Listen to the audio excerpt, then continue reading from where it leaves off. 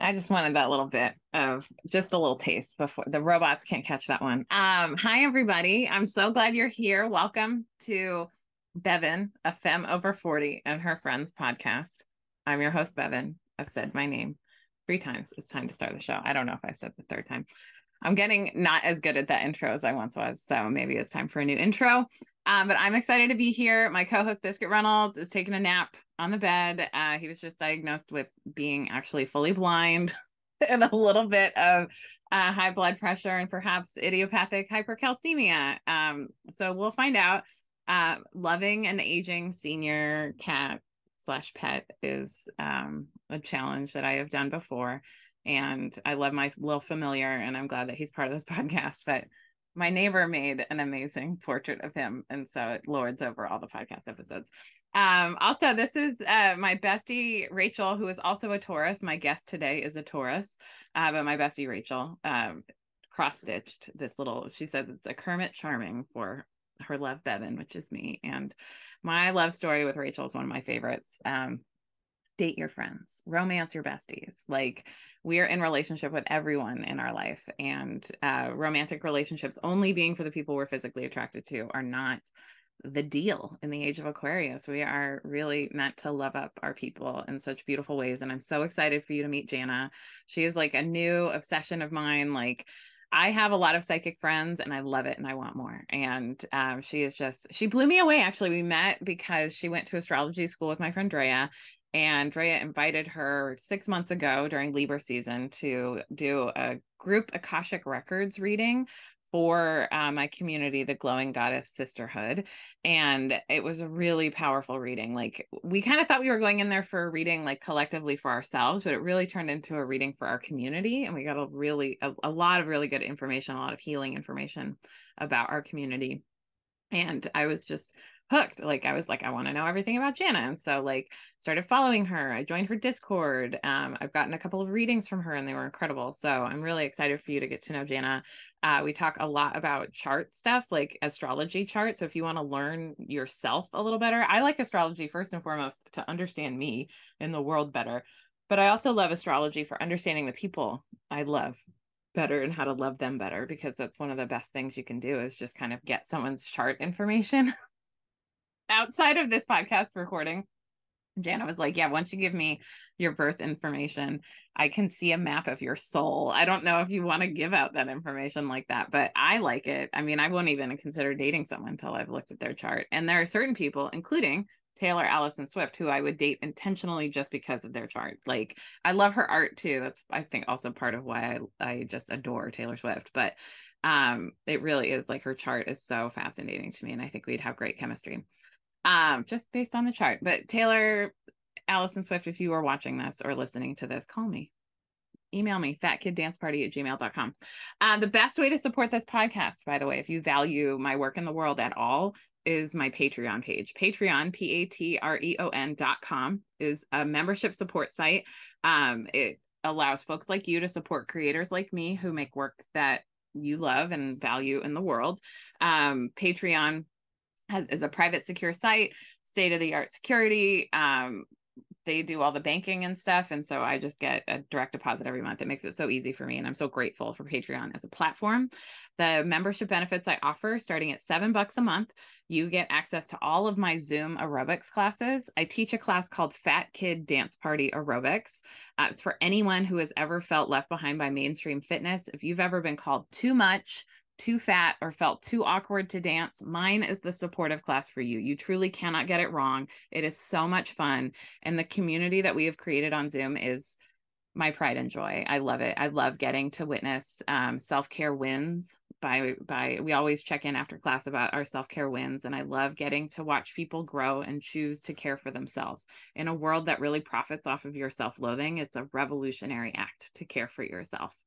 I offer a $25 a month level that gets you access to on-demand classes. I teach aerobics very passionately, and I think I have figured some stuff out. In the last 20-something years, I've been working really hard to love my body in a world that is incredibly fat phobic and incredibly toxic about beauty ideals. I have survived and recovered from a lot of ways in which that that was toxic to me. And I figured some stuff out. And I talked about this in the podcast, but I'll say it now, is that it takes only 20 repetitions to learn something when you use play, but it takes 400 when you're not using play. So just remember, like, I'm trying to help you get the shortcuts. So come work out with me and get some shortcuts to loving yourself and regarding your body with love and grace and care, because that's really what it deserves. It's the only one you're ever going to have. You don't get to have another one in this lifetime. So spending your life battling your body is a waste of your time, and it distracts you from toppling the patriarchy, which is really what we're here to do. We're here for the divine feminine rising, to find our joy. And I mean, even just the focus on your joy is something that we're not taught how to do. So I hope that you'll find value in that. It's patreon.com/FKDP.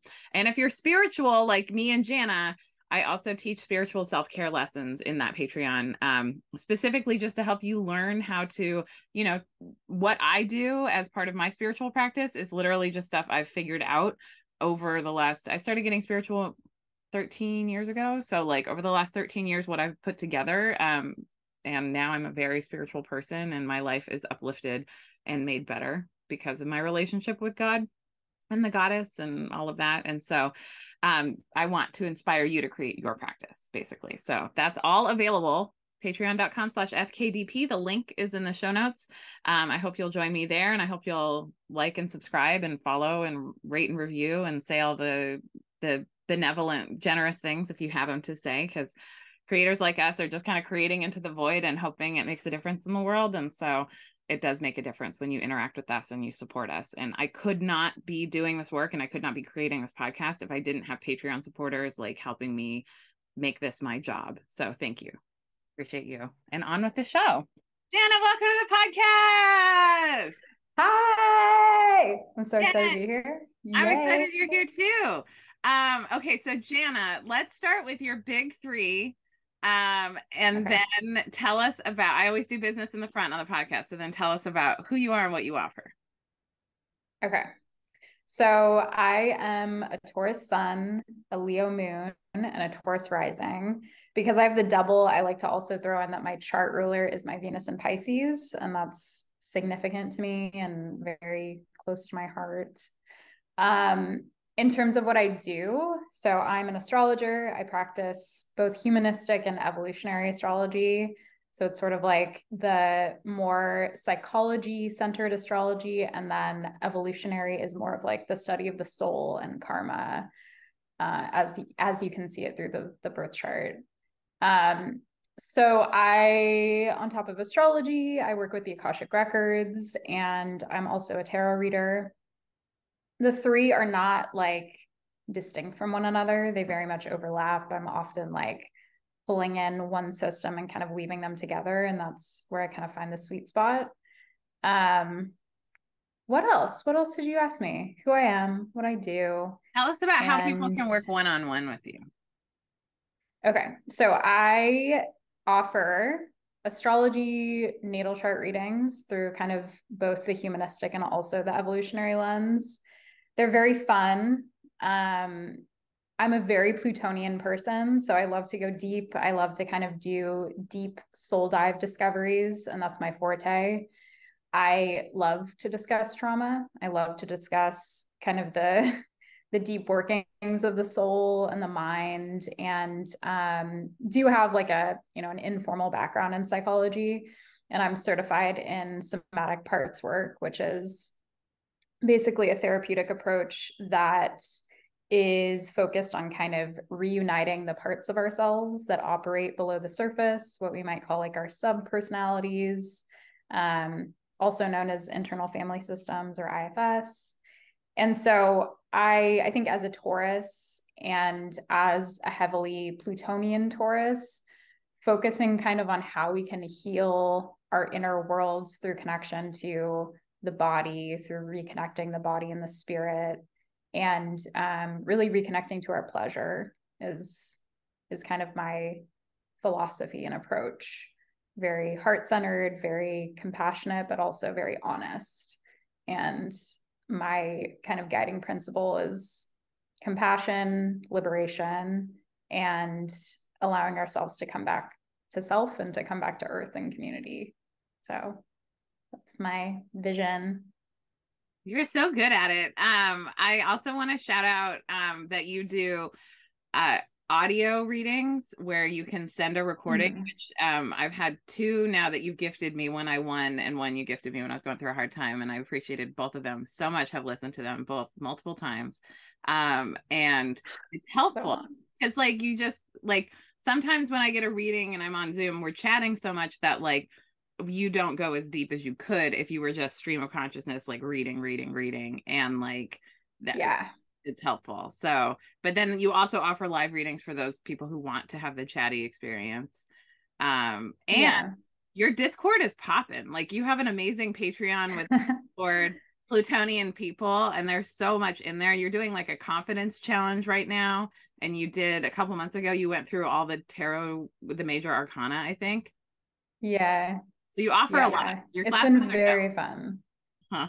Thank you. Yeah, I really appreciate that. Yeah, thanks for mentioning that. I kind of forgot a lot of pieces, but the Plutonian people, the Discord that we began last year has been really fun. It's a free space just for people to come and kind of explore their Pluto probs. And it's very intimate. It's a really loving space and people who have a lot of courage and really bring themselves.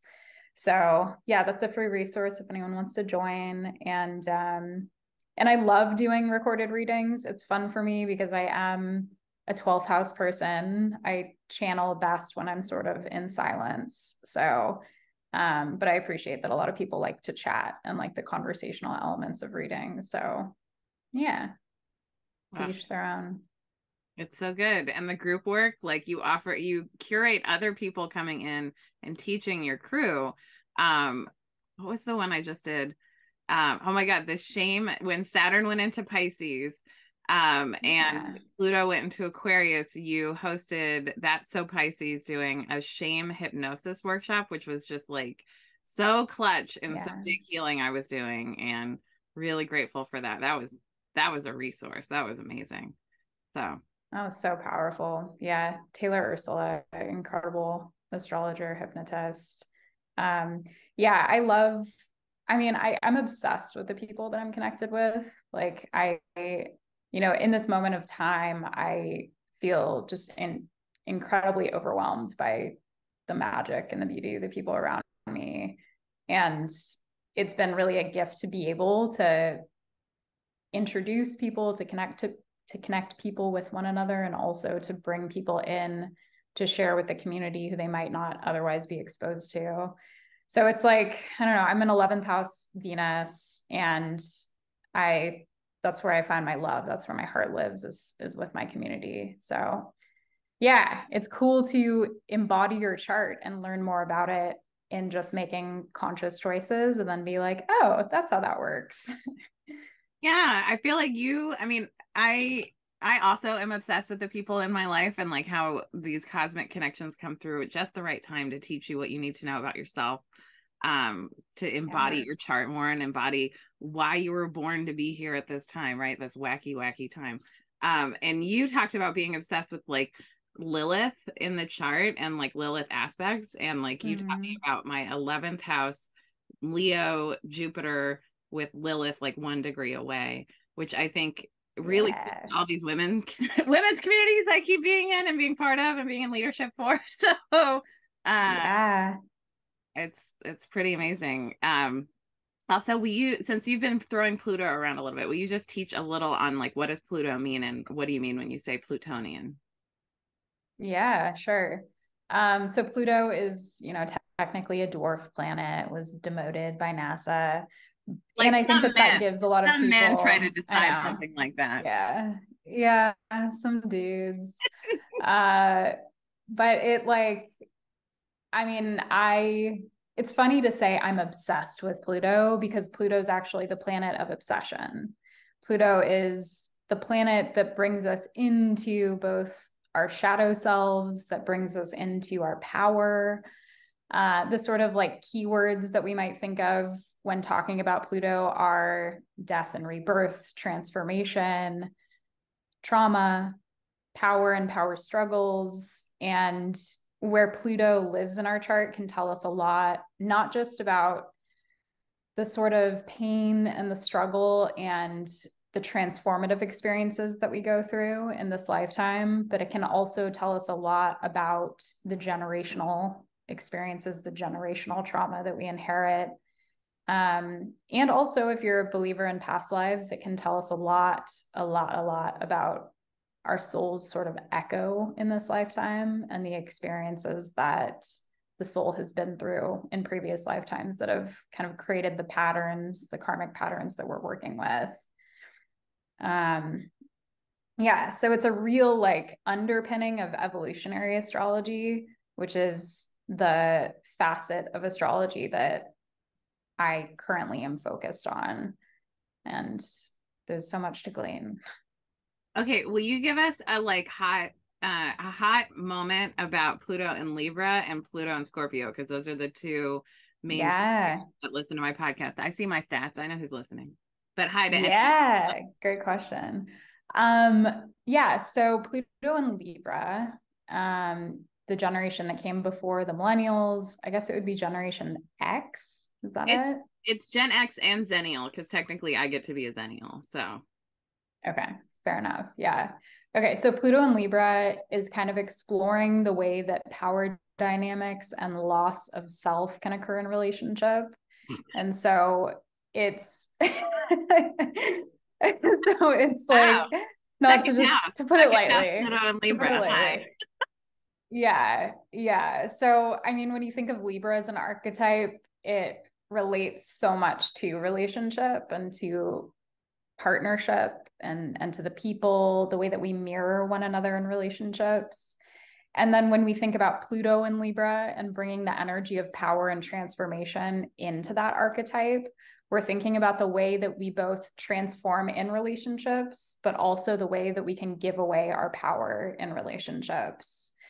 And so it's very like packed in with our early programming and the way that we related to our caregivers. And for Pluto and Libra people, a lot of folks are trying to discover a true sense of self that can stand alone and kind of stand outside of relationship and still identify themselves and say, this is who I am, bringing in that polarity of the Aries energy, which is like, I am. This is who I am. This is what I do. This is how I express myself. Very sort of I-centered. And finding the sort of like sacred balance between those two, between self and the other. And then Pluto and Scorpio, on the other hand, there's like kind of a joke in the astrology community because Pluto has different lengths of transits. It spends a different amount of time in each of the signs because of the nature of its orb, which is like an elliptic. What am I trying to say? It's elliptical. Mm-hmm. So it goes around the curve here and it kind of like goes quick. And then it spends more time in these signs. And Scorpio is the sign that it spends the least amount of time in. And the joke in the astro community is that like, if it spent any more time in Scorpio, like no one would make it out alive. So there's like an inherent deep intensity that comes through with Pluto and Scorpio, also known as millennials. And so with millennials and Pluto and Scorpio folks, we're really exploring what power means inherently. It's like the deep study of power itself. So similar to Pluto and Libra, there's this kind of like exploration and journey with giving away our power to other people, to people in authority, to people in relationship. But it kind of brings in this like depth of shadow work that I think a lot of millennials are really familiar with, whether it's by choice or not. We're sort of brought into our shadows constantly. And because Scorpio is a fixed sign, that fixed water, you know, like it's like we are here. Like we are in it. It's like being in a cave that's full of water and kind of having to like take stock of what's around you and what's within you. So Pluto and Scorpio folks are pretty intense. We're a very sort of intense generation that loves to explore power, that loves to talk about it. And that can manifest in really incredible ways like revolution, and in really challenging ways like authoritarianism. So there's a lot of playing with the two and trying to kind of understand how we can use power for positive growth. Oh, I love it. We're going to get into this a little later in the episode, but I have a strong obsession with like not millennial specifically, but that millennial micro generation that you were part of, Jana, that like there is just something about like everyone who is 33 right now, like, are you going to make it? Are you going to live out your potential? Are we going to topple these systems, rebuild something great? Like, we didn't come here to fix a broken world. We came here to build the world of our dreams. And like, are you going to dream? And are you going to do that you're born to do? And that question is not just for you, Jan, it's for everybody. So, I mean, the 33-year-old specifically right now, but also everybody too. Yeah. Like, we need everyone's help to really create this revolution. Okay. So for sure. One of the overt themes of my podcast is just like the millions of ways there are to be a happy, successful adult. And I would love to hear about how you got into tarot astrology and Akashic Records, and like a little bit about like where you grew up and how you became the Jana that is currently located in so-called Austin, Texas. Yes. Okay. So astrology found me when I was on the precipice of my Saturn return. I was living in San Francisco at the time. I was in a really unhealthy relationship. I was in a job that I hated. And I was also going through a physical health crisis at the time, and my body was sort of rejecting me. And so it felt like everything in my life was out of alignment. And I had no idea how to even begin to kind of unpack that or explore it.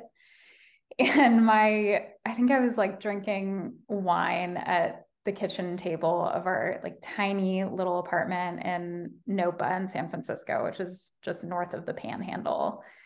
And my roommate, Rihanna, not the Rihanna, but a Rihanna, slapped this astrology book down on the table and was like, let's look at your chart.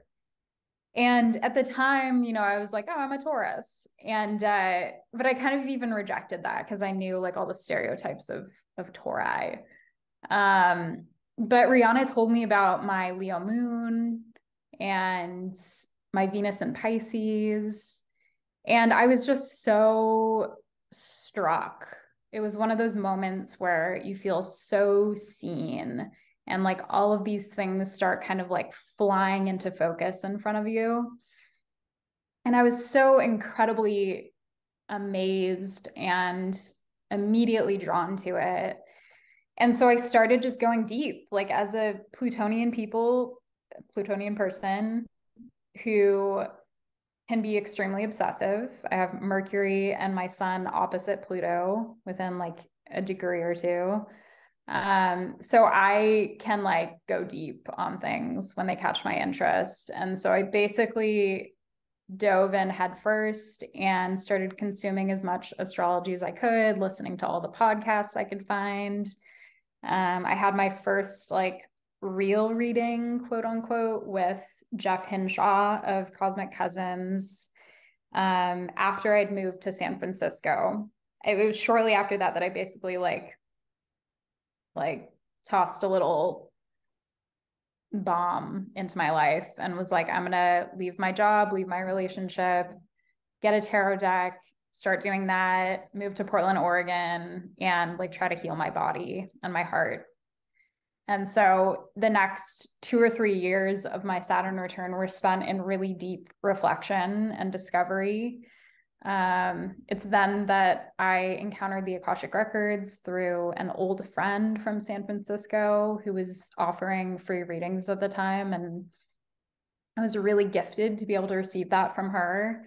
And at the end of the reading, she said something like, you really need to start exploring this yourself. And there's a sort of like urgency to it. And I didn't know what that meant, but I also simultaneously had received information from Jeff Henshaw where he was like, you could be an astrologer if you wanted to. And so I had these people who were like nudging me, who were receiving these messages and pointing me down that path. And so it did not feel like it was as much of a conscious choice as it was just me accepting the invitation. And so I just kept doing that. And I'd been working in tech for a long time, in marketing and freelance writing.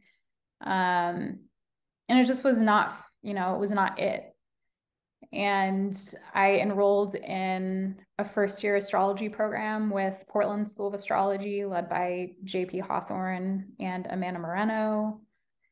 Met some incredible astrology humans, and then found my community. And that was kind of the like inroad to me understanding who I was and kind of what I'm here to do. So yeah, that's the Spark Notes. I love it. What was your first tarot deck? My first tarot deck was just the very traditional Smith Rider-Waite deck. But the first deck that I was gifted, which, people say is like your magical deck, was the Thoth Tarot by Crowley. So that's the one that kind of got me super invested in tarot and exploring. Oh, I love that. My first tarot deck was the Collective Tarot, which was a collective art project. It was actually, if you can get a handle on that deck, just at some point, look at it, read the book. The book is incredible. It has the best description of the 10 of cups in most decks. It's bottles in that deck. About like, it's such a good deck, and it's so funny because like also your decks will speak to you, and it was a good intro to me because I was very comfortable with queer community and queer liberation and politics. I wasn't at the time comfortable with spirituality. It was still very new to me, and divination practices and things like that. Now I'm like a hungry hippo for it. I love it. But like, you take baby steps, and you have like the comforting queer ancestors to carry you in. And then they're like, this isn't really like regular tarot. There are other tarots. And so it was so funny because like there was a moment where I knew that deck wasn't talking to me anymore, and she wanted to be rehomed. And I got the Angel Tarot deck when it still, mine still says Doreen Virtue on it, even though it no longer has her byline. So it's a little bit of a relic, which I love. Because you can change your mind about what you want to do, and you can just decide, I know I've authored a lot of tarot decks, but I'm not doing that anymore. And that's okay. So anyway, I got that deck, and that was the deck that wanted to work with me. And so I gifted it to my friend, but, because you want to keep them moving, like Fraggles give gifts that keep moving through people. So it's always fun to think about like what's your first deck and like how'd you get it and what was the first gifted deck. And now I'm gonna have to think about gifted deck. It's powerful. It's a really magical experience. And I like that you said that the decks chose you, because that is how it feels, and I think how it goes. Like they kind of steer the relationship in a lot of ways, and it is a relationship. It's not just a tool. Yes, it is a relationship. And we're really, I learned this from Leah Garza, and it's changed my life. Like we're in relationship with everything around us, like not just the people, not just the animals, not just the plants, but also like my emotional support stack of books, like my art, like all of it is a relationship. And so when you can let your cards talk to you and connect with you, that's just opening up more to how the guides want to use you as a vessel to, channel or spread God's love or whatever your vibe is. I had another deck that I found. My favorite metaphysical store in Palm Springs is called Crystal Fantasy. And my grandmother, before she passed away, lived in Rancho Mirage right nearby. And so every time I would visit her, we would go to Crystal Fantasy. And my grandmother was like really into astrology, but like only sort of into the other metaphysical stuff. So I could always tell she was a little bored. She went with me. And she really didn't like the reading she got whenever she got a reading, like from the people who were there offering like pay what you can reading. She hated her reading. I don't know what it said. Was this like a tarot reading or like a psychic reading? It was some kind of like oracle card, I think, reading or psychic reading. But my grandmother was like a Capricorn who's very self-delusional. So if she heard what she didn't want to hear, she would get mad about it. That's just like her. So I always love my readings because like I know with information I can make higher vibration choices. And and I feel very empowered by it, but I think I also really attract and am very good at discerning like who I'm connecting with. Like I wouldn't, if I didn't vibe with someone who was offering pop-up readings, I wouldn't get a reading. And Yeah. but there was a deck that spoke to me that day because I knew I wanted an oracle deck, and I had just been listening to the Hay House World Summit. They do something similar like this every year where they get a bunch of their authors in to do like hour-long, essentially podcasts or lessons, and I learned a lot from it. And I was listening to one, and then grandmother and I went to this store, and I like there was this deck that was just sitting on a shelf. It wasn't with the other decks. I had already looked through the decks and didn't really vibe with anything, but it was just sitting alone on a shelf of used books, and I was like, this deck, and I picked it up, and I just knew it was the deck. I knew it was the one, so I bought it. Yeah. When I got home and I picked up that the interview that I had been listening to, it was the same author of the deck. It was Oh like my God. it was, and they don't print it Wow. anymore. And it's like, oh my God, it's called The Answer is Simple by Sonia Choquette, and it is a cunty deck. Like she will tell you the tea about how you're feeling. Like Yeah. she's like, spirit does Yeah. this, ego does this. Stop fucking up. Yep. Yep. Man, that's so cool. Oh, I love when a deck just appears to you because they do kind of come through as like guides themselves. Like I think that our guides obviously speak to us through decks, but also the artist, also the creator, and the deck itself obviously has its own energy and its own life, and it can in many ways just, we're gonna initiate a romance, we're gonna break up, it all happens. Yeah, it's so good too. And I want to give anyone out there, if you're newer to this kind of stuff, start just looking at the cards that pull up and like look at the art and just like get into it and get into what you're talking to you about the art. That was the first thing I ever learned about tarot or oracle cards, any kind of divination, is just really sit with your intuition about the art, like what's coming through. Yeah. Like, you read the book for some information, and some books are better than others, and some readers get into the books and some readers just get to know the cards and do what they do. Your cards are beautiful, and I just want to give a shout out to your burgeoning YouTube page with your pick a pile reading and all of Oh, it. thank you. I feel like I like hang so much in your orbit that there's always a pile that is for me, that is like, this is what's my life. Thank you, Jana. Like Yeah. um Yeah. and helpful. It's so cool how that happens. I mean, because it's like it's influenced by the people who you've already attracted and have yet to attract. And I've heard that from a couple people that are, pretty intimate. And yeah, it's the piles are for you. But it's so cool to see it happen. It never ceases to amaze me when people are like, oh my God, it was spot on. Like, I don't know, it's just spirit talking through. But it's very magical. It's really fun. I'm so grateful for you as a channeler, as someone who's leaning into her gifts and offering her gifts. Like, so many people die with their gifts still inside them, and you're like doing the risky thing. You're putting out the website. You're available for clients. You're making pick-a piles. Like, you're doing it. So, and Thank beautiful. you. Again, like Jana's like mise en scène, of course, as a Taurus, always has rose petals. Always. Yeah. Sensuous. It's necessary. It is Beauty necessary. is necessary. Yes, Yeah. that is a Taurus thing to say. Beauty is necessary. So are naps and so are snacks. Yeah. And Absolutely. yeah. Yeah. Good friends, good conversation. Okay. You taught me this in my year ahead reading. You did a reading that you called Shufflemancy, which I keep calling Spotify-omancy. Yeah. But like basically you made me a playlist that has like the first 3 songs are like my year ahead songs for general love and career. And then you did quarter by quarter and put 3 new songs. It was incredible. I'd never gotten a divination playlist before, and your playlists are all great. Great taste in music. So talk more about Shufflemancy and Spotify-mancy and how you use that as a practice. Sure. I love Shufflemancy. It's so fun. I love creating playlists. I've been creating playlists for people I love since I was a tween. It's a major love language for me. So I have decided at some point that I needed to fuse that with what I'm offering because it's so pleasurable to me. And I started creating playlists for the new moon and full moon at first. And it was just for myself, really. I didn't share them around.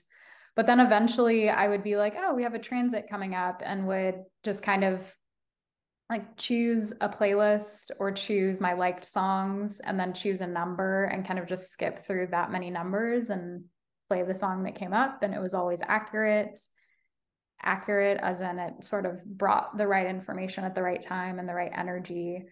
And so I started doing that for folks that I work with, because I think music is a really important medium of understanding that can kind of bypass the critical mind and help us receive information, both like literally, lyrically, but also, of course, just the energy of music is such a vibrational answer. And so I decided to do that for the year heads, which is something I hadn't really explicitly offered before. So that batch, the one that I created for you, and then a few other folks who won that giveaway, that was the first time I've really done that. And yeah, it wasn't like, it just kind of hit me. I think it was just what needed to happen for that particular group of people. But since then, because they resonated, I've been doing it more often, and I just really enjoy it. It's fascinating because I'll go to my liked songs, which have like such a wide variety of genres.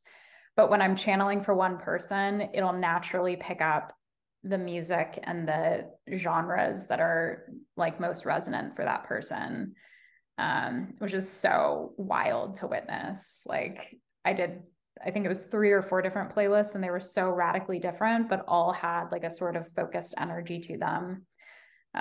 So yeah, if you're trying to like get started with shufflemancy, my suggestion is just to go to your liked songs, turn shuffle on and ask a question, or just say, I'd like a song right now, and just hit play and see what comes up. It's very fun. And I think we all do it subconsciously too. I think we do. I really think the Spotify robots are my favorite of all the robots that we get to have access. Although I do appreciate many of the other ones, including my home assistant. I will not say her name. Her name starts with G. I think she's the best of the home assistants. I'm just gonna put that out there. But anyway. Okay. But like I am such a music nerd. Same with making playlists. Like I RIP the days of like recording to a cassette tape from a CD.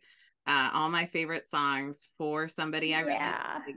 And then like timing the flip over song, like what's the song that doesn't have to finish up, like, or do we just like put a little like whatever zhuzh at the end and then flip it over, and then what's the color I'm gonna make for the cover of the cassette tape? Like this is the love language I want to give the people I love. And so I have a playlist. I have almost 1,000 Spotify playlists now, which is I think much more than average. That's but like impressive. I teach aerobics, and I make a new playlist for every class. So, I can sometimes have 3 weeks for aerobics. So that accelerates it. But I mean, I have playlists for big feelings. And I'll just put it on shuffle and just ask the goddess, like, what song do I need to hear to like get my feelings out? Because it might be a cry song, but it might be a tantrum song, like depends on like, what I need, right? Like if you are tired of the pandemic, I suggest Corduroy by Pearl Jam. The waiting drove me mad. You're finally here and I'm a mess. Scream it in the forest, jump around. It will really move your energy.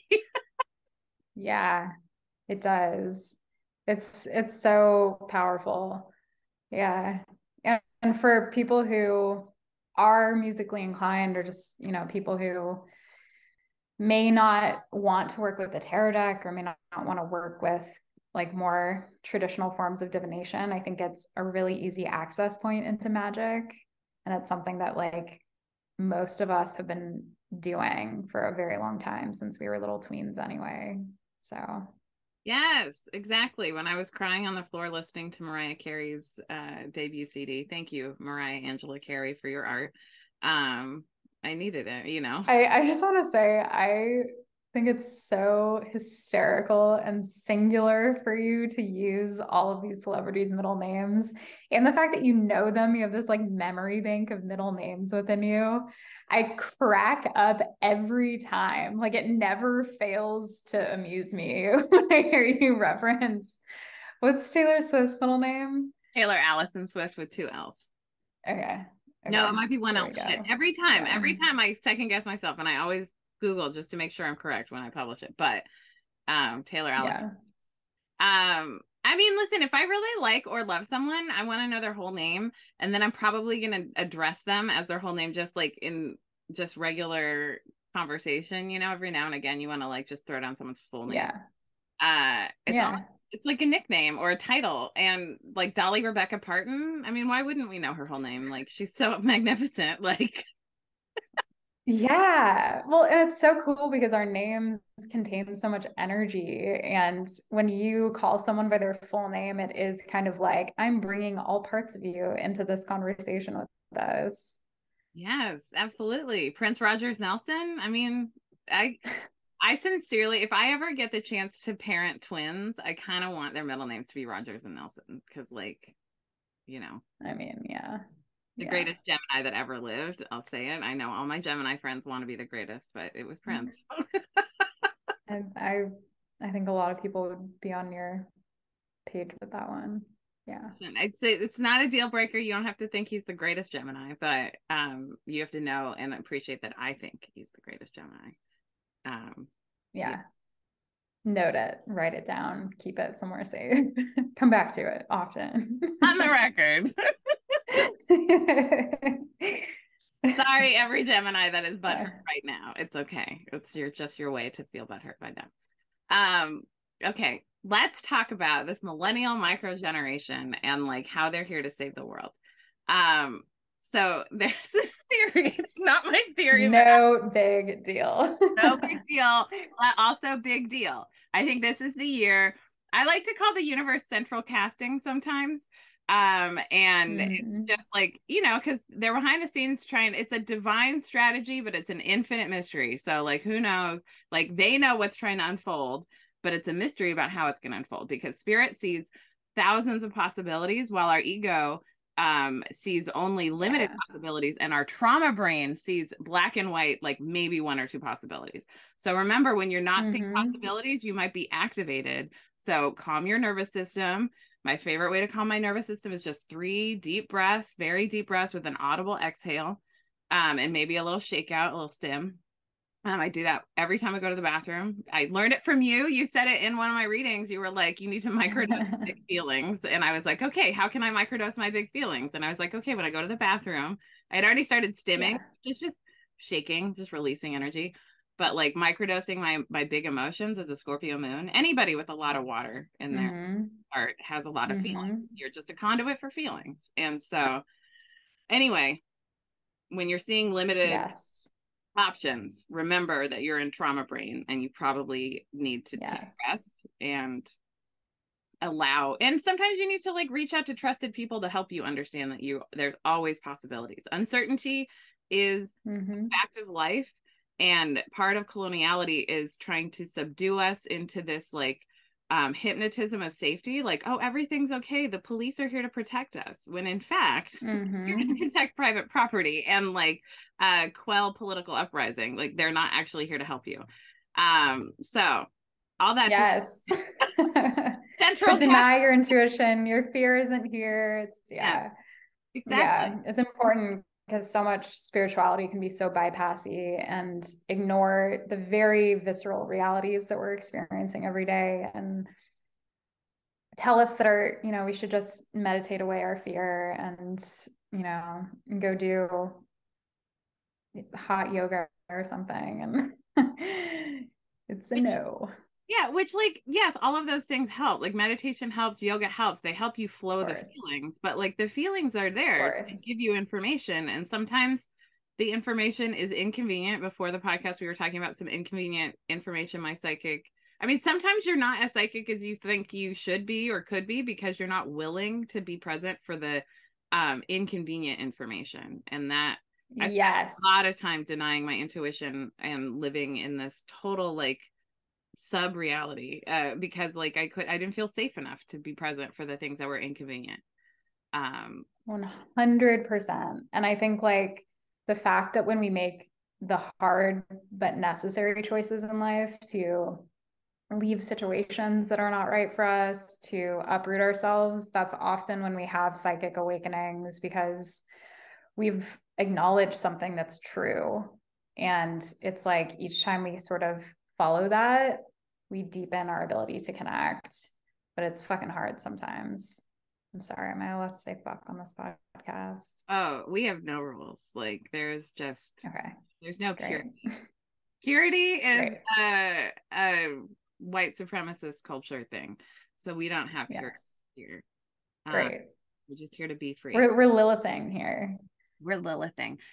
When you say Lilithing, what do you mean? I'm kind of obsessed with Lilith. I mean, rejecting patriarchal norms. I mean, rejecting oppression and chasing your own pleasure, chasing your own energy, and allowing it to just express itself fully.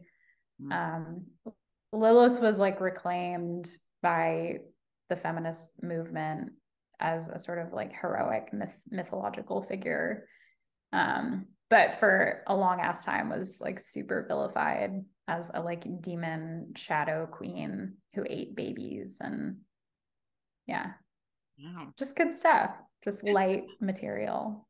You know, I can relate to having people spread negative stories about me to try to diffuse the influence I have on people to pursue their authenticity and their true power. So and I do not especially with Jupiter conjunct Lilith, that energy is so big for you and can show up really radically in community and in really incredible ways that can be super exciting and like inspiring for people who are tapped into their own Lilith energy, but can be deeply confronting and scary and unnerving and triggering for people who are not. And that for you, that showing up in your house of community and like your life vision and dreams means that like you really get to express that in a big way with all that Jupiterian good behind it. Yeah. But it's hard. It is hard. All of it is, I mean, you know, it's hard, and some, you know, you get some aspects that are hard and some aspects that are easy. Like I think like my chart ruler is my Saturn in Virgo in the 12th house, just hovering right above my ascendant and like right above my North Node in the first house. And so like I feel like, you know, hard astrology, like, but also, you know, a beautiful life with a lot of beautiful people in my life and a lot of choice around cheerfulness and hope. Like Scorpio moon can go real dark real easily. And I wasted a lot of my life being very depressed as a teenager because of, you know, just not having the tools to live happier. And a lot of me living happier in this incarnation is in defiance to white supremacist patriarchal capitalism. And I'm not going to stop talking about that. And I'm not going to stop sharing with people how I pursue my joy. It is hard fought. Yes. The pursuit of joy is not like some easy breezy experience. Like it's radical and it's messy. I don't think we talk about that a whole lot when we're getting raised in like nuclear, like, you know, straight, like homogenous spaces where it's like you just choose the major you want to do in college and like choose the job and got the husband. It's like no, joy requires us to be radical, and if we're not like pushing up against the systems that are oppressing us, then we're not really experiencing true joy. It's like more complacency, and that's hard to accept. It is hard to accept. And also, here's something I learned in 2023 is falling in love is hard. Like objectively, it is difficult to release control over your feelings, right? Like we're raised to believe that falling in love is the answer. And it's like this Prince Charming energy, when in fact, we know that we are not only just Cinderella, we're the fairy godmother and we're Prince Charming. It's us that's showing. And like our friends are the friendly mice and the birds and the people on our side. Like the people who we have soul contracts in to give us trauma are the stepmom and the stepsisters, right? Like, but like we are the Prince Charming and like we have to show up for ourselves. And that's the pursuit of joy. And like love is joyful and full of grief. And I will say this as your Scorpio moon. To you, Jana, everyone out there, that everyone you love will betray you or die, and sometimes both, and it will still be worth the ride. That is the most Scorpio moon thing that is ever Scorpio moons. And yeah, like that's, you know, that's so powerful and true. And like, I've been grappling with that recently because of my own trust stuff and like asking the question, like, how can I trust and who can I trust? And it's like, it's so much less so about the other person. I mean, there are some people you should not fucking trust, but it's so much more about us and our level of trust in ourselves and our boundaries and the way that we keep ourselves safe and like protect, but also open up in relationships. And I feel like Scorpio moons are really incredible teachers when it comes to all matters of trust and intimacy. And yeah, it's like deep, deep work that is scary and hard. Intuition is self-trust, and so is healing from intimate partner violence. Like all of these things require Yes. your intense self-trust, like trusting your discernment, trusting your work, trusting the people who support you. I'm never not going to be in therapy, you know, like or in some recovery process, because I know the way I was raised did not give me the capacity to hold what I need to hold in order to be the person and the best Bevan I can be in this lifetime, and to love my people. Yeah. The 3 things I need to be great at: being Bevan, teaching fat kid dance party aerobics, and loving my people.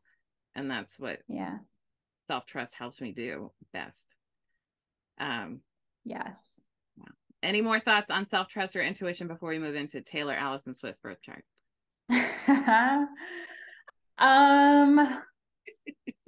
I mean, so many thoughts.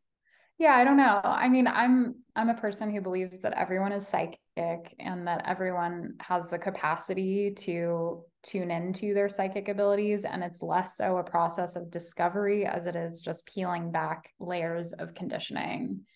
And psychic abilities, intuition, like they can be kind of synonymous, but I would just say, like, for anyone who doesn't identify as being intuitive, or for anyone who is struggling a lot with self-trust, you have to go slow and you have to give yourself opportunities to be correct.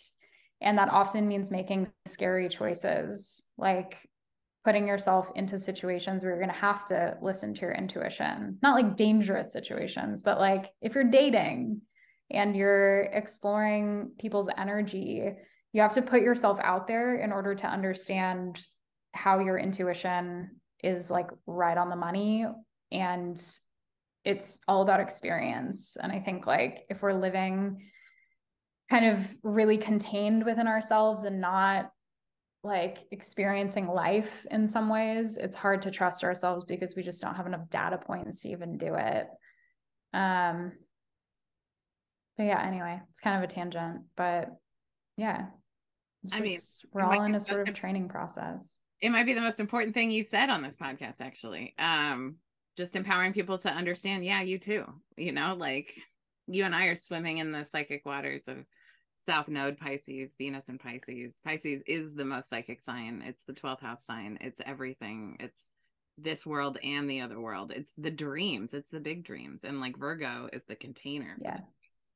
And yes. That Pisces. I'm a big, you're also a North Node nerd too. And I'm a big believer like that life path in your chart between your South Node and your North Node. Will you talk on that just to give the people an understanding of what that means? Yeah. Sure. Yeah. So the North Node and the South Node are the lunar nodes. They're not actual celestial bodies, but they're like these hypothetical points in the sky. And they speak a lot to our soul's journey and the path of evolution and growth and understanding.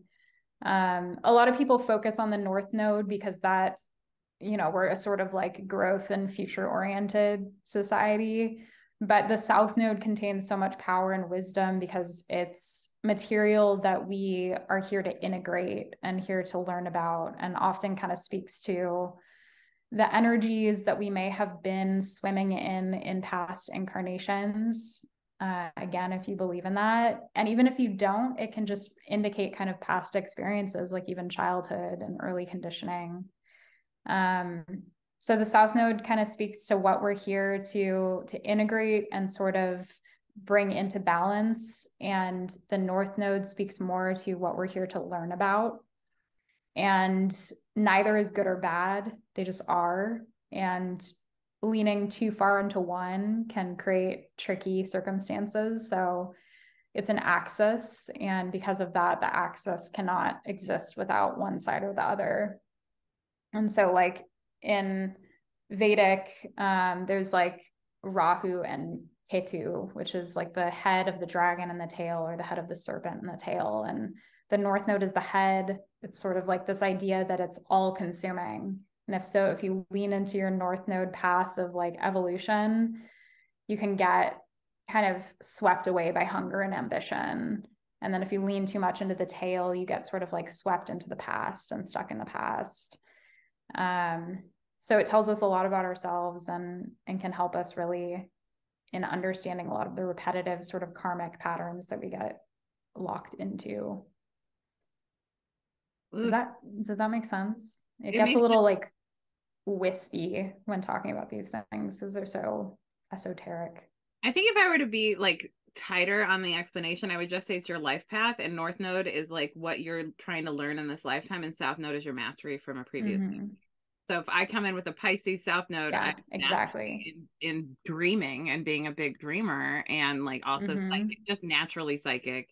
And then with the Scorpio moon, I feel like that just like makes me very people psychic. Like and then the North Node in Virgo means like it's a struggle area for me, right? And like I'm frequently jealous when I look at a chart and someone's North Node is like in their sun sign or Mars, even like where they just have that natural drive and that natural capacity in their North Node. It like is just it's just an easier placement, which is fine because everyone has their hard and their easy, and some people are here for an easy lifetime, and that's okay too.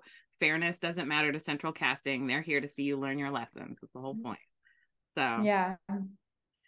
Okay. Yeah. Central casting wants to know, I think by the time you're 33 years old, I really believe 33 is like, people call it the Jesus year, but it's basically the year after you've integrated the lessons from all your Saturn return stuff, which is typically between 27 and 30. But like my Saturn return was like a 6-year journey because I had a big Pluto transit during that time, a wrecking ball off in my life. Everything had to be cleared out.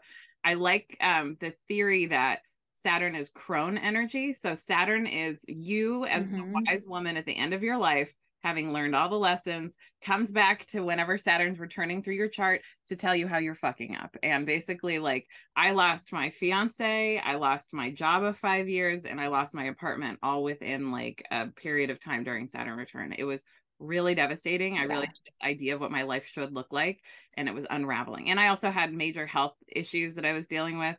And then when I was 33, I finally decided to give up alcohol and sugar, essentially, like, and coffee. So like those 3 things were really like effing with my digestion. And I just was like, I don't think I'm willing to suffer because of my behavior anymore. And like, I think that level of maturity told central casting, okay, Bevan's in. She's going to go for her potential. She's going to pursue her true path.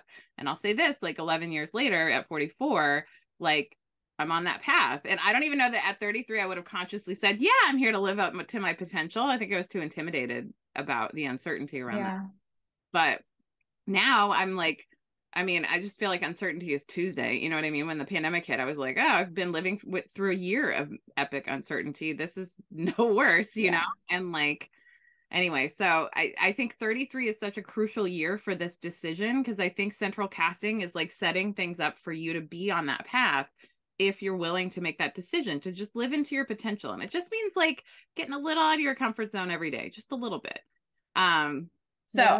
I wanted to talk about Taylor Swift's chart specifically because as like I think the most public person who was born in 1989, we have access to this, right? Oh, look, perfect. It's a cat ad on the side of her chart. So I think beautiful. That's for Taylor. But I also love, because you're part of this generation. So this, like, these outer planets are your outer planets. Like, And so I'd love Yeah. your perspective on this. And I also want to give a shout out to Colin Bedell, who's been on my podcast before of Queer Cosmos, whose theory this is about the millennial Capricorn stack, that I learned through my friend McKay, who's also been on this podcast, who is also part of your millennial microgeneration. So is Colin. So like you're all my 1989 heroes, my Pluto and Scorpio babes, and Aquarius North Node babes too. So let's talk about all of these outer planets and like what her chart says to you. Okay, sure. Yeah, for context, I know very little about Taylor Swift. So this is part of the fun of this conversation is that I'm not a fan. So this is going to be a little more maybe objective, maybe biased. I don't know. But what you're referring to with the cap stack is the Saturn, Uranus, Neptune mashup in Capricorn. That's a feature of folks who were born in, I think it's 1989 to 1991-ish. Is that wrong? That could be wrong. No, I think that's right, because I think Saturn moved into Aquarius in 1991. And so this is a pretty heavy placement because these are three outer planets. They're generational signatures that have really huge impacts on society. And so when we're looking at the outer planets, we're thinking about what's occurring externally and then the way that that echoes within us personally. So the collective and the personal level. And with Capricorn, we're thinking about structure and authority, and we're thinking about the authority that exists around us and also within us. So there are a lot of conversations, I think, among this little micro generation about internalized capitalism and about the ways that we punish ourselves, the ways that we become the sort of like cop to ourselves and where that voice comes from, and how discovering the ways that we take these like the horrifying elements of capitalism, of which there are many, and sort of like personalize those and become the inner critic who polices us, become the oppressive parent who tramples on our dreams. And I think that like with this generation in particular, there's been a lot of movement toward deprogramming and sort of decolonizing. And on the other hand, there's a lot of people in our generation who very diligently uphold capitalism, and you get kind of these like polar opposite experiences. Talk about the carceral system in Yeah. the brain and like how you become programmed with the critical voice of whoever raised you from 0 to 7. Like that just becomes the thought loops you have.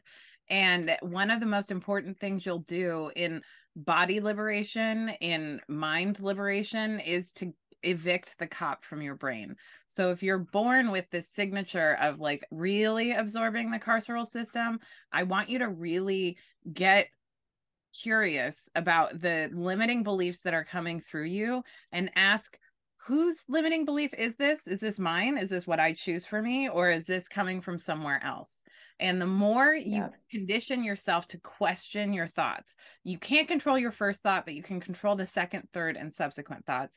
And I like a mantra for like, you know, when you don't have the time to stop and like examine your thoughts, I like a mantra, like all bodies are good bodies, or like, you know, I love myself, I love everyone around me, right? Like just choosing what ethic you want to live, right? But when you have the time, I hope you make the time to pause and consider, what is this thought that keeps coming through and where did it come from? You will begin to evict the cop that lives in your brain. And that's a really important part about like decoloniality, is just like dissolving the carceral system. I want to see it dissolved in my lifetime. That is my goal. Like the physical carceral system, but also the mental, emotional, and spiritual one that is programmed into us through coloniality. Totally. Yes. I love the idea of evicting the cop within. Then we reclaim our inner landlord, I guess, or also evict them, but fuck landlords. Anyway, Yeah, +1 to all of that, because also what you're describing is so much like the work of internal family systems and any form of parts work, where we identify that like the voice within us is not self, it's not true necessarily. And that sort of perspective and detachment gives us the capacity to come back to our own energy and to sort of heal the wounded parts of us below that are really believing these false narratives that they're being told. And that's such powerful work. And like people talk about astrology sometimes as like narcissistic or this sort of like navel gazing energy. But like astrology and meaning making systems can enable us to heal at a personal level what also needs to be healed at the collective level. And then that empowers us to see the collective differently and to be agents of change. And I think like that is really big work that is not limited to this generation, but that this generation is sort of, I think, coming into more. Yes, I think this generation has a signature that enables it to make incredible change. But everyone, literally everyone, if you're listening to this podcast and you're 87 years old, you becoming more you helps to level up the timelines on the earth. It's so true. Even you just taking the time to meditate. If you meditate once, you will level up the earth. Like meditating every day, OMG, meditating 3 times a day. Wow. You know what I mean? Like you can really change the world literally by just slowing down and being present for self and thinking about your thoughts and like getting critical about what's going through your head. It makes and like 1 in 200 people doing that would mean we could all live in utopia, laying on the forest floor, eating fruit and never having to work again. Literally. It's a Taurus dream. Yes. It is Yes. You were incarnated here, and that could have been how it was. And instead, they created bills and jobs and student loans so that 2 companies could get very wealthy and run the entire world. And it is like nation states don't really exist. They are just an idea.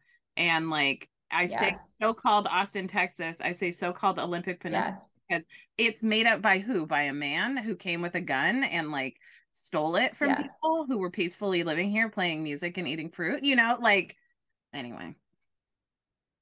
Let's talk about Chiron. It's always a fucking man in a gun. Chiron and Jupiter in Cancer as part of this energetic signature. So you can't see it on this chart, but there is an asteroid Chiron, also known as like a centaur, that is probably right by Taylor Swift's Jupiter. Oh my God, centaur. It's got to be close. Wow. Okay. I'm just, I had a centaur come through on my Akashic Records yesterday, and now I'm just making all these. With cool. That. Yeah. You know who that centaur is. Okay. So she has her Chiron, 15 degrees, Cancer, and then she has her Jupiter 7 degrees Cancer and her moon 1 degree Cancer. Okay. Yeah, so that's a pretty wide orb. If I were reading for Taylor, I probably wouldn't pay a ton of mind to the Chiron Jupiter connection here. But regardless, it figures prominently because when we're thinking about Chiron independently, it's representing a wound within ourselves that some people say is unhealable. For a lot of people, there's this notion, and I would refer out to my dear friend, astrologer Iris Rivera, who was a guest on my podcast, who specializes in Chiron. But they told me recently that it's sort of this Western idea that we're meant to like completely heal ourselves. It's this Western idea that we can heal all the wounds and that all wounds are meant to be healed. But there's this understanding that wounds give us wisdom, that they give us medicine, and that by exploring the wound, we can discover medicine that we can then deliver to others too. And so with Chiron and Cancer, there's a wound around care and a wound around receiving care and love, often in the original home, and often from the original caretakers. So a lot of us Chiron and Cancer folks struggle with codependency, struggle with over nurturing and over tending to others. And that gets amplified with the Jupiter in Cancer, because Jupiter in Cancer loves to care for other and loves to be a container of safety and to be a container of nurturance, which is beautiful energy, but can be really difficult for someone holding that container if they're not also receiving it. And then we see, like, as you know, those planets are opposing this Capricorn stack. And so it creates this tension that kind of brings us back to your analogy of like the cop that we need to evict, because there's this polarity between this concept of care, community care, self-care, and then the punitive systems that remove us from our bodies and from our souls and from our compassion. And so this generation is also experiencing the tug of war between those polarities. And how do we reconcile that? How do we radically demolish the systems that are oppressing us? And how do we care for ourselves and create the therapeutic containers that are necessary to promote healing while also focusing on abolition work? So that's how I read that signature. And I didn't know that Taylor had a Cancer moon that's sitting right there too, but that's powerful. She's a powerful conduit of emotions and expressor of emotions. And whenever I think about singers specifically, I want to look at their Mars, and I want to think about how their Mars interacts with their audience. So like Billie Eilish has Mars in Pisces, and you can see that Billie Eilish has a very energetic, otherworldly, psychic connection to her fans. Dolly Rebecca Parton has Mars in Cancer. So does John Clayton Mayer. That's like just that signature of just like the deep feelings. And like, I love the cardinal water sign of Cancer and like that nurturing and like, here's my songs and let me help you heal in that heart of yours. And like Taylor's Mars in Scorpio, the way she interacts with her fans, the way she's like, I'm going to be deep and intimate and vulnerable, but to a certain level. And then there's this privacy shield, because Scorpio just needs and wants privacy. Someone once told me about my chart, like, you're very public for a person with so much Scorpio in your chart, because I have a stellium in Scorpio. And I'm like, yeah. I think that was me that said that. Maybe it was someone else. It was someone else a long time ago, long before I understood all this. But yeah, it's like I'm a surprising person for all the Scorpio for how public I am. But I have a third house Mercury Sagittarius. I cannot shut up. It's like I have to speak the pain that I've experienced so that I can help heal people. Like, it's just I do struggle with that vulnerability. So it's just interesting, because I think Taylor has really learned a lot of lessons and come into her power in terms of how she closes herself off with some privacy to her fans. It's like, I'll tell you the deep parts of the soul, but I'm not going to really give you the details. And in many ways, I'm going to say, I opine that the details are juicy, because Mars in Scorpio means like you fuck like a tornado. And I think Aquarius 0 degrees Venus is like, she's an expert at falling in love, and she needs to fall in love in a lot of ways with a lot of people and things in order to just be radiance. And she's going to change her aesthetic over time. That's just the Eras tour is the perfect thing for an Aquarius Venus, I think, because she's going to change her look. And that's part of that exploration, because Aquarius is the consummate explorer, an air sign. It's mutable, right? It's the mutable air sign. It's fixed, but it is the explorer for sure. Oh, Gemini. Gemini is the mutable. Okay. Yeah. But she has I guess she doesn't have any placements in Gemini, but she has this Mercury ruled midheaven. Mercury is the ruler of Virgo, and Virgo is her midheaven. And this is the midheaven. Mercury is sitting right there in that cap stack. Yeah. So it's fused into that. Yes, Mercury cap stack. Okay. Can we talk also about this, like the signature of the North Node Aquarius for our millennial microgeneration heroes? Sure. So so looking at the North Node again, kind of what we're learning about in this lifetime for North Node in Aquarius, which is a fixed air sign that represents collective consciousness and collective change. Uranus and Saturn are kind of co-rulers of Aquarius. So it's representing like both the way that we rebel against structure and also the way that we create it. And that's really kind of an inherent wisdom of Aquarius, is creating systems of change. And so that's a very revolutionary placement. The North Node in Aquarius means that this generation is learning how to revolutionize, learning how to create change. And with the polarity, the South Node, which is in Leo, in her case, it's in the 9th house.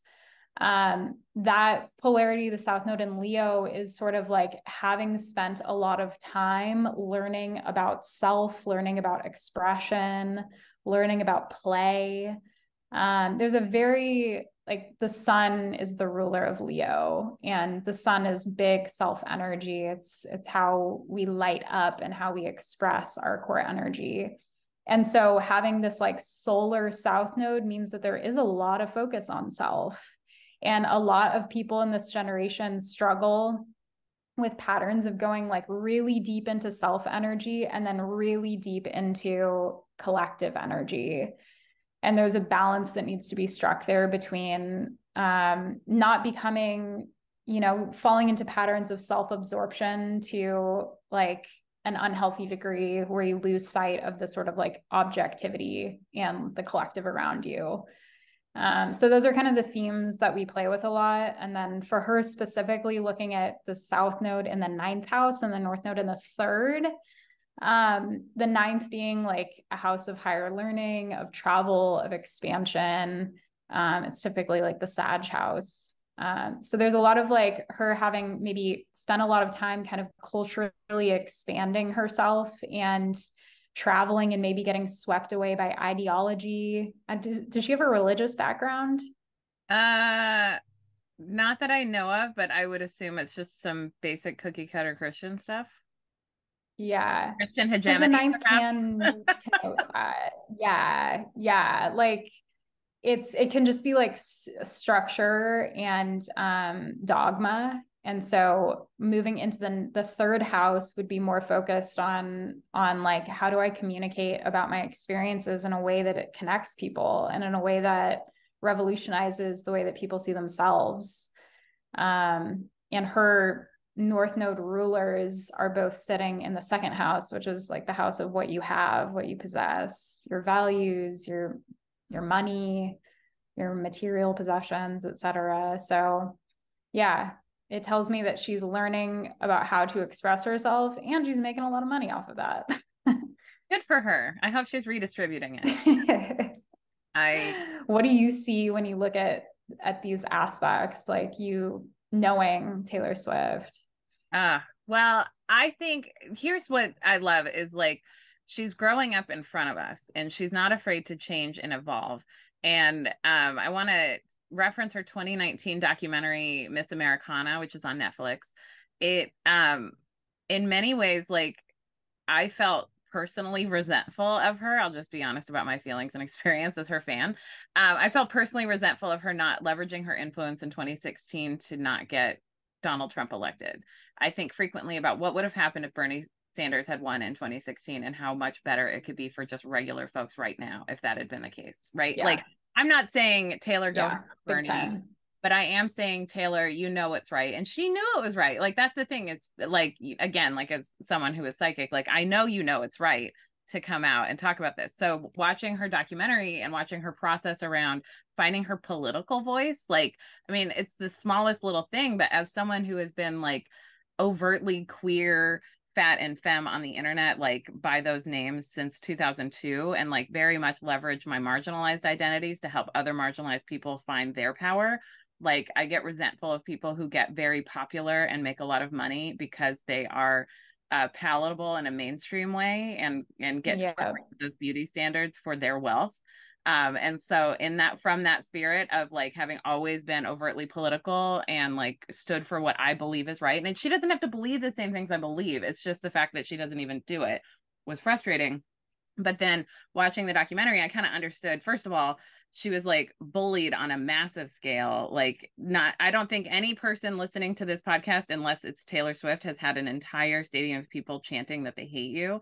But that energy is incredibly spiritually annihilating. Like, it is so difficult to go through stuff like that. And so I have so much compassion for that, and I understand it better now, because I don't follow Kanye West. I didn't know that he was making people chant that. That's so fucked up.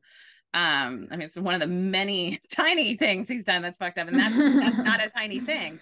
But so I will say, like, I have compassion for her having watched that documentary, but I loved watching her process of finding her voice and speaking up for what's right. And I mean, just treating people like with basic human decency is real. Like, you need to calm down. I love that song. I love that she's getting more political. I'm excited to see how she continues leveraging her voice and learning her voice and speaking truth to pseudo power. And I think she's always going to be an independent thinker. And I think she's really learning how to come out of that dogma and come into like what she knows is right. And I trust her, and I trust her discernment, and I trust her process of unfolding to figure out what is right for her. And I would love to talk, while I have you, my astrology nerd friend, to just nerd out about this Mars placement, like 1 degree from the ascendant. I believe it's first house, looking at the degrees of it. Because her ascendant is 25 degrees Scorpio, which also means you need a lot of privacy. Strong Scorpio placements, you need like 18 hours of alone time for 6 hours with people, maybe even more than that. Okay. The Pluto in Scorpio in the 12th house echoes that too. And I think like the experience that you mentioned, of the notorious experience of her being chanted at, is actually like kind of speaks to that in my mind, because Pluto in the 12th often indicates that there's some type of blowing apart of self that happens, where like your ego identity gets literally blown apart in often a really painful way. And I wonder what was happening, what kind of transits she was experiencing at that moment in time, and if her Pluto was activated at all. But you can come back on the podcast. We'll do transits for yeah. The Mars conjunct the ascendant. The ascendant's at 25 degrees Scorpio, and Mars is at 26 degrees Scorpio. So it's a really tight orb, and Mars in Scorpio has this intensity. It like Mars can represent what we're willing to fight for and what we desire and what we want to pursue. And the ascendant is like kind of the way that we show up and the way that we're perceived and the sort of like self energy that we put forward. So there's this natural connection and fluidity between those things for her. What she believes in, what she wants to stand for, can take center stage. But I think it can also be egoic, because Mars is the ego. And so probably for her, part of her work is sort of like untangling herself from this like very public ego identity, and kind of like, I guess, unhooking from maybe the projections that involves being such a public figure, that people have really strong feelings about, like very polarizing. People are like obsessed with Taylor Swift or like really hate her. And I think that is kind of echoed by that Scorpio ascendant, which can create very like polarizing emotions in other people, love them or hate them kind of energy. And the Pluto stuff for sure. So it's big energy. There's a lot there. Okay, big energy, destined for greatness, I feel. And also Sagittarius sun, she brings the party. Like it's a pop star sign, like so many pop stars, Britney Jean Spears, Ariana Grande, like Billie Eilish, all Sagittarius, like here to bring the party. Yeah, and she has it in the first house too, sun in the first. Her life is about her. That's sun in first energy. She's here to express her energy, and for better or worse. I mean, hopefully for better. That's my vibe. Yeah. We're all aiming I'm for better. I'm lukewarm. I'm not a hater. I'm lukewarm. It's okay, great. Okay, can we talk about Lilith and Scorpio as a generational imprint? Because I think that would affect also this micro generation, this Lilith and Scorpio. Hers is Yeah. Um, so hers is at 4 degrees, 419 of Scorpio, which would place it actually like right on the 11th, 12th house cusp. ooh. So right like a little, if you cursor where it says 12 would be, yeah, right around there. Oh yeah, you're right. So that's like, I think it looks like the house cusp is at 5. So it's like right at the final degree of the 11th house, which 11th house being more about like community and vision and dreams. And then the 12th house being sort of like the unconscious and often the parts of ourselves that are the most difficult to access. And so there's this like, I think, radical process that can exist for her in exploring what it means to go from visibility to darkness, from visibility to secrecy or privacy. And I mean, that's echoed by a lot of other stuff in the chart, but being in Scorpio, it does feel like there's her probably having to grapple with her relationship to the larger collective all the time. What that means, what it means to be in relationship with millions of people who are obsessed with her or hate her all at once. And the amount of like energy that comes at you when people have feelings like that, very 12th house Pluto, very susceptible to feeling all of that, and probably needs to go deep into hiding to like energetically release a lot of the stuff that comes up and that gets attached to her. I sincerely hope that she has a strong spiritual hygiene practice, and if she doesn't, that she has hired Yeah. perhaps a Reiki master who lives in the woods to protect her. She really needs that protection, that energy. I mean, I need it, and I don't have millions of people in relationship with me, but Yeah. I definitely feel that like some people think I'm a Disney princess and some people think I'm an evil queen, and like I can't do anything about either of it. Yeah. I'm just living and singing with the birds in the forest. So, and do you think there's anything specific to my inherent compatibility with her because we both have 11th house Lilith? I'm sure there's a shared understanding, you know, and they're also both fixed Liliths. You have Lilith and Leo, Mm-hmm. which squares Lilith and Scorpio. So the fixed signs kind of more so than the other like mutable and cardinal kind of have an inherent understanding of each other. And there's a reason for that. And I can't remember it. It's really technical, but yeah, for sure. Like shared understanding, I think. And then we would have to look at your composite chart and your Next time. synastry. Next time we'll do some transit and then we'll look at my composite chart with Taylor Allison Swift and really see if we are in Yeah. fact MFEO, as I believe we are. Um, Yeah. Jana, anything you want to say about the millennial Capricorn stack generation astrology before we close out this chart? What would I say? I don't know. I mean, I guess if you're a part of this generation, like use your power and learn about it.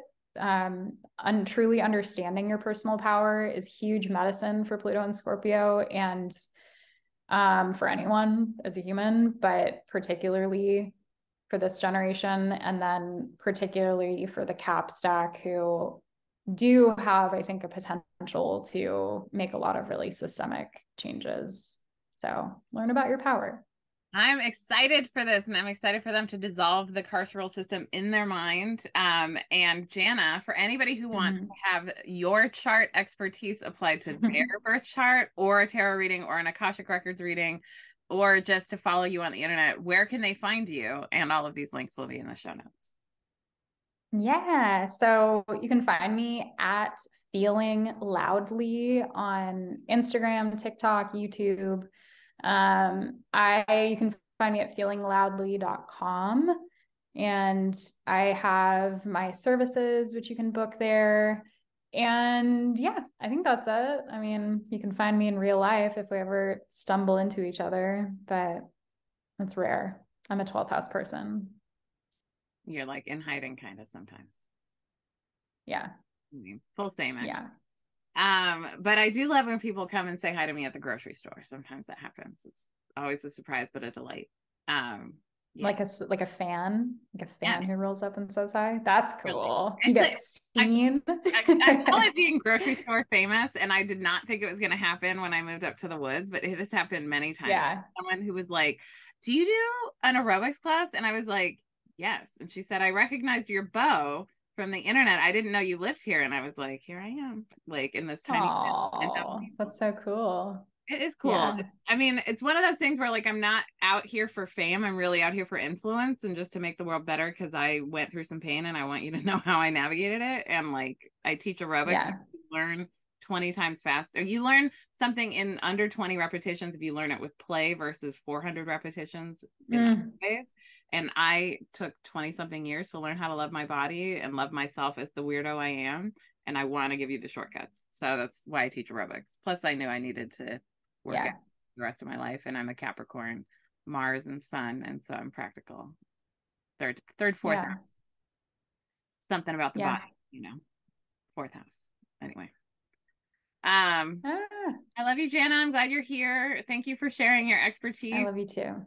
We could really nerd out about Taylor Swift for hours, apparently, because we still have more to talk about. But I love that everyone was here. Thanks for tuning into the podcast. Please clicky subscribe on the things and leave a rating and encourage people to listen if you feel so moved. And I love you. Thanks for being here.